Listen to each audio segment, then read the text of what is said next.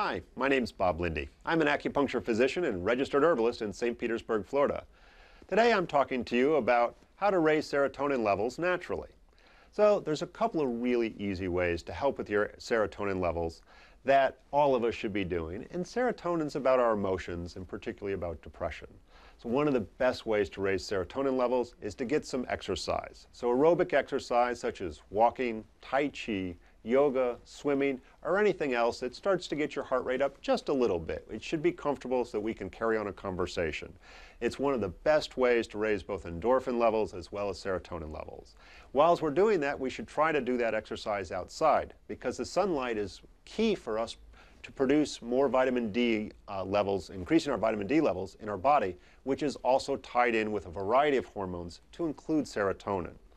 Another one that's oftentimes used to help regulate the serotonin levels to their most advantageous levels is St. John's wort.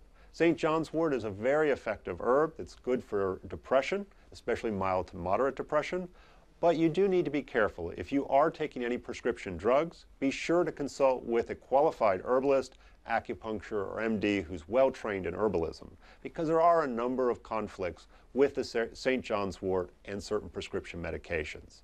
So remember, the best way to increase your serotonin levels is daily, regular, fun exercise outdoors in the sunlight.